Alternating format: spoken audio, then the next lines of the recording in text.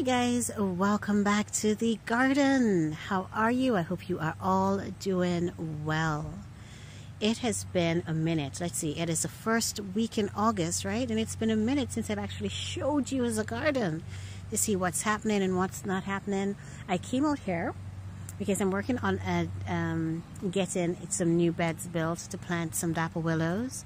And I looked at the day and I'm like, this day is too beautiful not to share it with you, right? How can I not share a beautiful day like this? We are sitting at 70, believe it or not, people, 78 degrees. It is feeling good. All right, you are looking at our out there. Oh, Rose of Sharon. Isn't she beautiful? There are so many bees in there, so many. I got stung by one. Can you imagine? Oh man, I got stung by a bee, people. I was deadheading this beautiful knockout rose right here. This one, right? And normally when I deadhead, when I do anything with my roses, I always wear my gloves because I'm just so nervous about the thorns.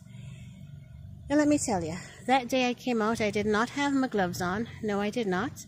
And I decided that I wanted to do it like, you know, I'd see other YouTubers, the professional rose growers. They'll be working with their roses without gloves on. Can I tell you? I saw someone handling Tess of the Herbivales without gloves on. And I'll show you Tess. Tess is very thorny. So I was feeling like a super gardener, right? Came up here and started deadheading without my gloves. And I went for one of the spent blooms. And let me tell you, a bee was in there and it stung me.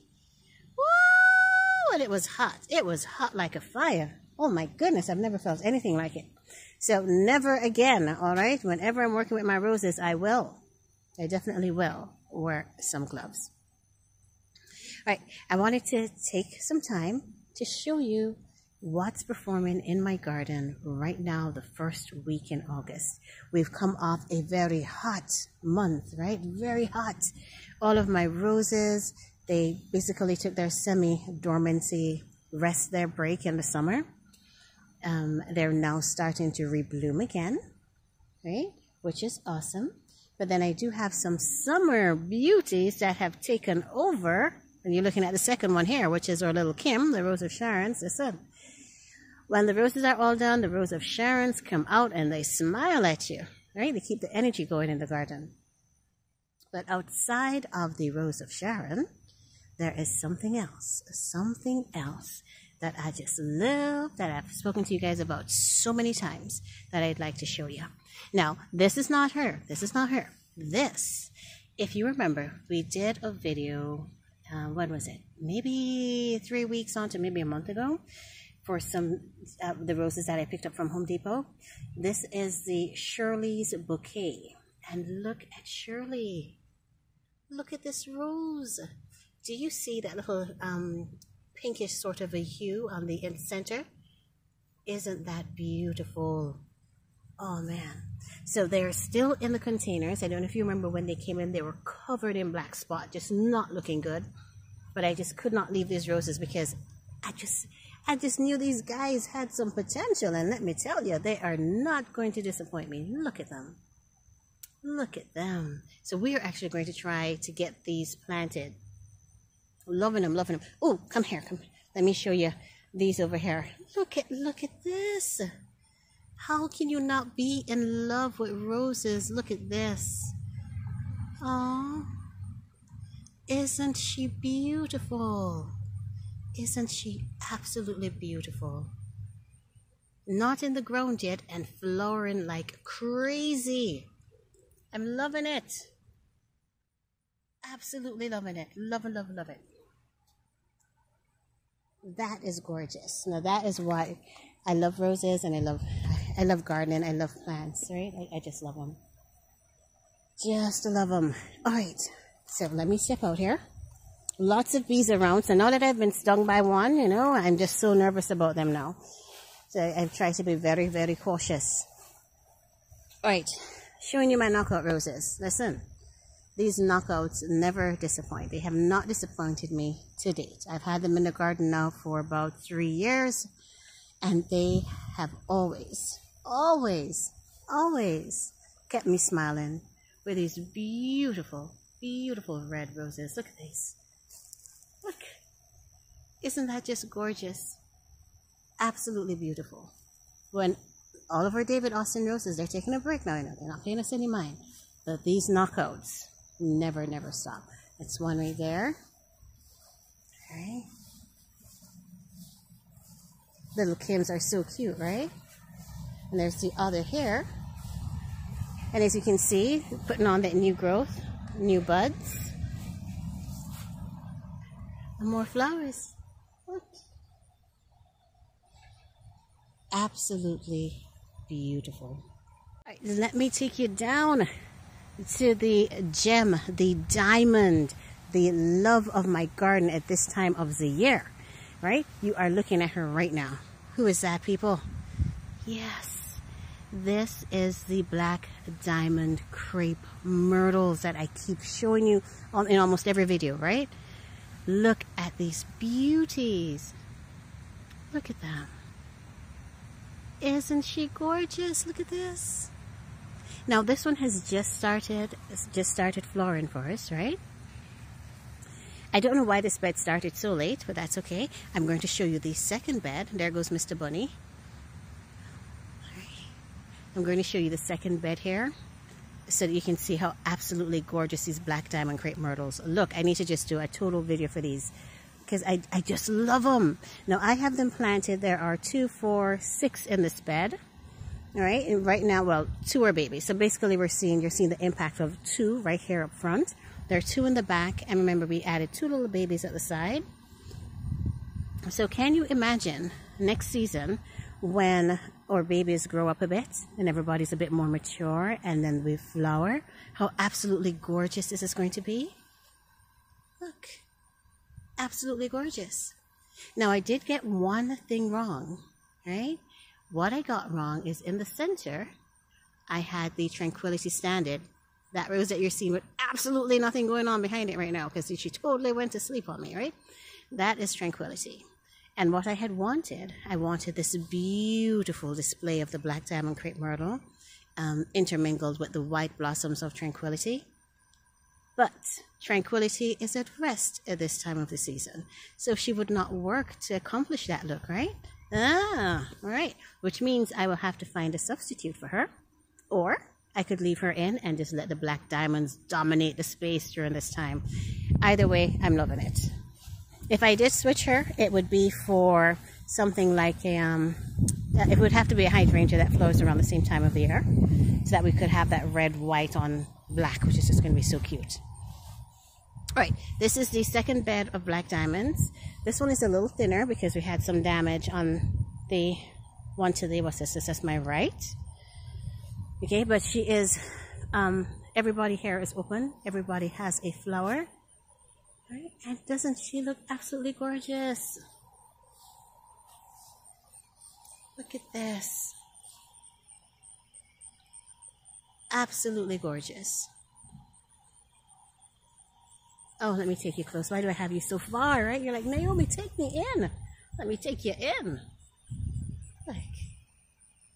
Look. How crisp and how beautiful the red is. Oh, man. I absolutely love this plant. Love it, love it, love it. Beautiful. Oh, look at that. Look at the wave. Look at the wave. They're always saying hello to you. All right. All right. Now, do remember that earlier this season, my black diamonds had died back, right? So the growth that you're seeing now, it is the first week of August. These guys actually put on all that growth from mid-May till now. All right, so once they started growing, they just kept pushing up that growth, right? And now they have flowered. And even without flowering, they are still the most awesome thing in the garden. Because for me, every color, any rose that I put beside it, any color that stands beside it is just going to be highlighted and just accentuated and just made absolutely gorgeous. Let me show you an example here. Give me just a second. Let's see if I have anything blooming in the garden. Oh, I don't have any roses. Oh man. Okay, let's see if we can find anything that's blooming, because I do want to just show you how absolutely gorgeous this plant is. All right, so let me get the camera set up here for a second. I just ran inside to get my pruners, right? Because I'm going to try to snip what I have blooming so that I can take it beside that black diamond and show you how absolutely gorgeous that plant is, right? And I stepped outside and I'm like, somebody's cooking up a storm. Because I'm smelling onions. You know, when someone's sauteing onions and you got that nice saute, that nice fragrance set going on. That's what I'm smelling when I step outside. And guess what, guys? I realized nobody's cooking.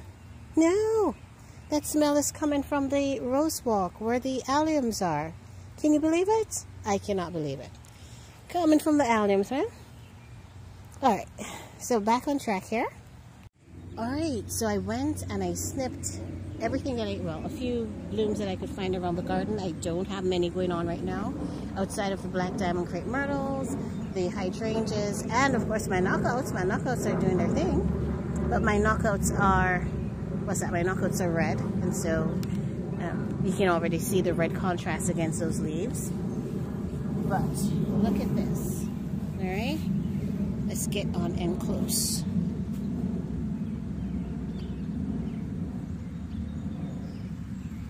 Must remember not to grab the rose. I grabbed just one of a faded bloom from our Rose of Sharon out there. And look at her. Let me see if you're seeing what I'm seeing. All of this because I'm just trying to show you how absolutely gorgeous this Black Diamond Crape Myrtle is. But look at this. Look at this contrast. Look at that contrast. Right? Look at that. That purple just plays any color that it is paired with is going to be amplified. It's just awesome, right? Okay, let's see who else I have here. Oh.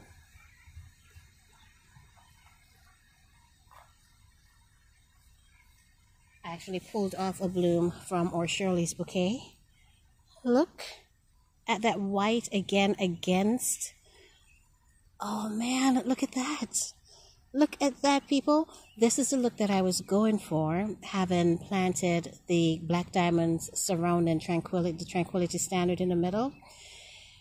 But I did get it wrong because Tranquility does not bloom at this time of the year, right? So I would not get this contrast. I have to see if I can find a rose on the standard that's going to be blooming for me when the black diamonds are doing their thing so that you can enjoy moments like this.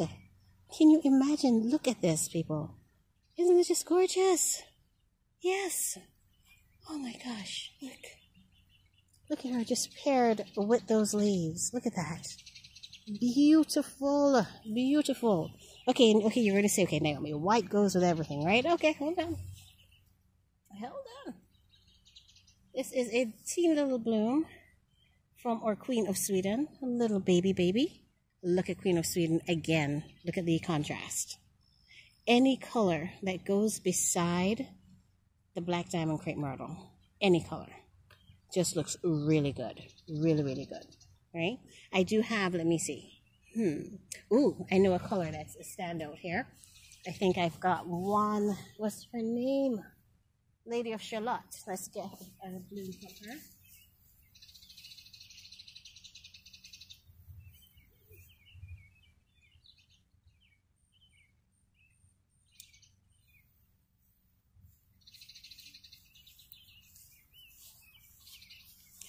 Right.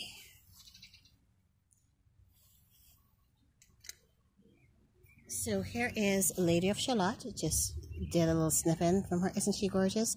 Lady of Charlotte's actually rested now too, a true rest. She only has like 3 blooms on her. Right? And then look at her again against this Black Diamond Crape Myrtle. You cannot go wrong with this plant, guys. This is I just love it. I absolutely love this plant. Look, let me pop her on in there and move my hands out of the way. Don't fall, mommy. Look at how beautiful. And I'm telling you, they do this to any color, any rose that is paired with these black diamonds. It just pops. It is gorgeous. And so I need to find a beautiful standard that I can place in the middle that's going to be flowering at the time that the black diamonds are flowering, because I would just love to have this contrast going on. Yes.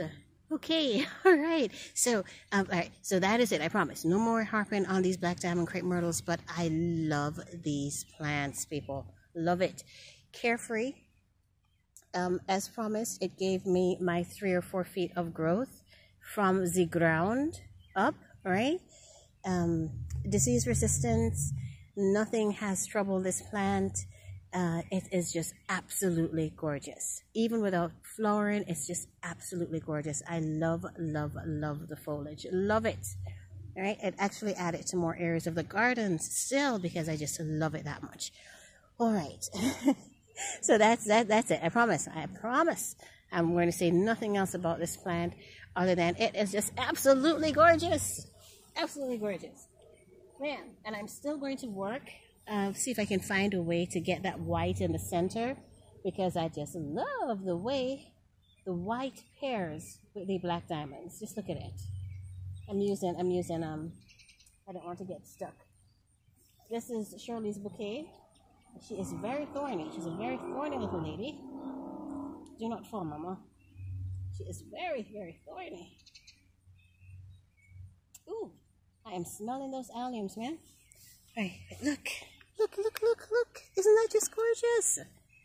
Isn't that just gorgeous? I just love this plant. Love this plant. All right, so, before I go on any further, just repeating myself about how much I just love these Black Diamond Crape Myrtles, right? I mean, I love them. I love them. I really do. It's all about the foliage. I love it. I love how all the colors that you pair with it just contrast and are just amplified, and I just love it. Even the green. Look at the green from the leaves. Just absolutely gorgeous, right? Absolutely gorgeous. Okay. All right, and so on to one more of our summer bloomers here, the Holy Grail Hibiscus from Proven Winners. I've got this little lady growing here in a container. It's her 2nd year in this container, and she's obviously telling me that, hey, Naomi, this is my last year in here. Move me out. All right, so at the end of the season, I'm definitely going to put her in the ground. But she is absolutely beautiful. Treated us to some blooms here. She actually just started giving us flowers maybe a week ago. Yeah, 1 week now. And she's, doing her thing. Can't complain. Love it. All right. All right, now let me show you something beautiful, people. Something beautiful, beautiful, beautiful. Look at this little lady. Look. This is the Little Hottie Hydrangeas. I believe it's a proven, what is it? No, I cannot do that. It's a southern living plant, I think. I have to double check. But let me tell you, these hydrangeas are so awesome. They are so sturdy. They are so trouble-free, right? I'm growing currently. I'm new to hydrangeas. Okay, this is these that you're seeing right here. These are just planted last fall, so these are babies.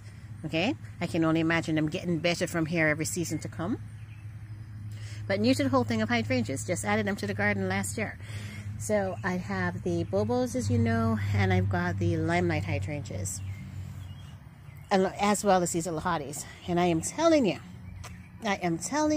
that I would swap my Limelight. I would swap my Bobos. I can't let my Bobos tear it though. That's not nice. I would swap my Bobos. Yes, I would. For these Little Hottie Hydrangeas. What? They are so sturdy. I wish you could feel their panicles. It is so thick. Right? Look at that. No space in between. And remember, this plant is a baby. Absolutely sturdy, absolutely gorgeous. And the other thing that sells me on these hydrangeas that I love so much, do you see their green tips? That little green on top of the panicle? I think that is so beautiful. This is why I picked it up. Look at those little pollinators coming out of there. So again, these hydrangeas, Little Hotties, love them. Love them, love them, love them. Okay? I would swap my Who is that? The Bobos. I love my Bobos, but I would swap my Bobos out for these little hotties. Love them. Love my Limelights, but I love the Little Hotties. They are so sturdy. Oh, and so beautiful. And I just love that they keep that little bit of green. And they have not started that whole thing of changing colors yet. I'll show you the here the Bobos and the Limelight Hydrangeas so that you can see, get a better idea of what I'm trying to explain. All right, we're in my messy rose walk here, guys. Do not look at the mess. Do not look at the weeds. I ran out of energy. I ran out of steam mid-season. All right, so we're trying to get things back here. But look at these beautiful. Do you see these beautiful new white panicles from this Bobo hydrangea? Listen, I posted a video a little late about transplanting these Bobos, moving them from containers, putting them in the ground. And I was so worried because I had totally cut their root ball in half, basically, right? Totally thin that root ball out. But look at what these Bobos are doing. Do you see all that beautiful, all that new, beautiful white? Yes, they are settling into the space, and this is 2 weeks. 2 weeks after having done that. Huh. Who said you couldn't move plants in the middle of summer, right? Look at them. Absolutely gorgeous. Yep, so next season, they are going to be fuller. They're going to be happy. And we're going to have a beautiful run of Bobos on this bed, in this bed. All right, but let me show you the Bobos. So, remember what we were looking at in terms of the Little Hottie Hydrangeas, right? Now, these are my Bobos for me. Somehow, my Bobos are burning, right? They get the same amount of water. They're actually not in as deep a sun area, to be honest with you. So turn. You'll see that right now, the Little Hottie Hydrangeas are sitting in the sun. The Bobos have now gotten a break, and they're in a little bit of shade. All right? But look at the difference in their panicles. It is not as sturdy. It's not firm. You know, I touch it and my fingers go all the way in, and I'm able to do this. Right? There's nothing there to squeeze. I'm being careful now because that's how a bee stung me the other day when I grabbed a petal. So I'm being a little bit more, taking a bit more caution when I do it. But look, see how soft and airy the Bobos are? And then look at what they've done. They're burning. Look at this leaf, for example. Look at this flower. Right? Already getting into their green color. Right? So I'm going to be losing the white here soon. So this is how, remember, same environment, same weather conditions. And this is how my Bobos have held up. And this is how my Little Hottie Hydrangeas have held up. Again, ooh, now see it's a fly. Have held up to the same conditions. Look, I cannot push my fingers in it, right? You saw me rubbing the Bobo flowers and I was just getting on in there. It was just so thin. This is so sturdy. All right, let me show you the Limelight Hydrangeas. Munstead wood, always, like I said, Munstead wood never disappoints, always keeps you smiling, right? Do you see how deep the color looks right now? Needs to be dead-headed, but gorgeous. All right, let's go over to the Limelight. And so this is what the hydrangeas look like now. It was the first week in August after, like I said, severe weather. I think we had 3 days of not so happy weather. We had hail, we had lots of wind. They are holding up, changing colors, still looking good in the landscape, right? Still feeling the love from these hydrangeas. Okay, let's take a look at the final section here of the garden. All right. So this is where we have our knockout roses again. As I mentioned earlier, I will not take the knockouts out of my garden because they always giving you some love. They always got some energy going on for you and you got to appreciate it, right? Let me take you on in closer just a second. I'm going to go handheld for a second to show you this section. So forgive me if the video on this side is going to be a little bit wobbly. Look at this. Do you see that emerald green in the back behind this knockout here at the front? This emerald green just took off this year in terms of height. I feel like it added like 2 feet of growth overnight. It's like they just sat there and doing nothing, and then all of a sudden, look, woo, they're all the way up there. I'm telling you. All right, so back to the knockouts. Knockouts are doing well. Let me come on in. Getting ready for their third flush. Right? Look at all of those buds and the new leaves. Right? I love these roses. I really love these roses. I love it sometimes they take on this really nice deep velvety red. I don't think the camera, my camera does not do this knockout justice. Awesome velvety red that is just so soothing. The color red really warms me. I love that color. Alright. And then we have in the middle, we have our Claire Austins. Our little babies are still growing. Right, look at her. She's treating us to some blooms. Yeah, she knew we were going to come on out today. Look at this. This is Claire Austin. And I must admit, she's been a bit slow to go, but she is constantly giving me some growth, right? So I am patiently waiting for next season. See, there is another flower here. Let's see if I can have you see it. Beautiful.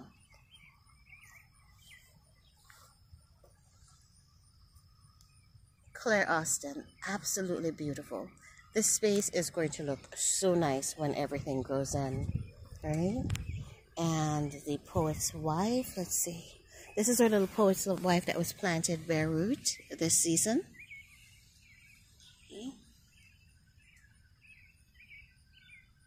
Okay, I pulled back so that you could get a full view of what the area looks like. Let me see if I can get this kind of capture all of the roses in there. Okay, there we go. So you have the two knockouts on either side, and then that middle emerald green arborvitae, you've got two Claire Austins on either side of the emerald green, and in the very center right here is our Poet's Wife, right? This is where patience comes in, right? I'm literally waiting. I'm so anxious to see how the area is going to look once the Claire Austins are more mature and the Poet's Wife, you know, when everything's all grown in. So hopefully by next season, I'll be able to say, wow, I like it. But as it is right now, I still like it. Yeah. Just giving it some time to do what it wants to do. Okay. All right, let's end with the gem of the garden right now. The jewel of my garden and the 1st of August. First week of August is. Look at them. Look at the jewel. Yep, the gems of my garden at this time of the season, guys. Definitely the Black Diamond Crape Myrtles. Look at these babies. They are absolutely gorgeous. I enjoy the energy of them. I enjoy the foliage. I enjoy the flowers. Just look at the energy that it brings to the garden now when all of my roses are basically resting. The Black Diamonds just stand on in and keep the garden going. Love it. Absolutely. Alright guys, so what better way to end it than on these stars today, right? Look at that. Absolutely gorgeous. Look at little Tranquility there in the center, all fast asleep. Ay, ay, ay. Alright, so I'll go ahead and end the video here. As always, thank you guys so much for joining me for yet another beautiful day in the garden. I hope you guys have an absolutely awesome day. Enjoy the rest of your week, and I will see you in the next video. Oh, look at that. She's giving you the wave. Look at that. Oh. Okay, let me just pause so you can enjoy it for a second. I wish you could feel the wind. It's just so beautiful.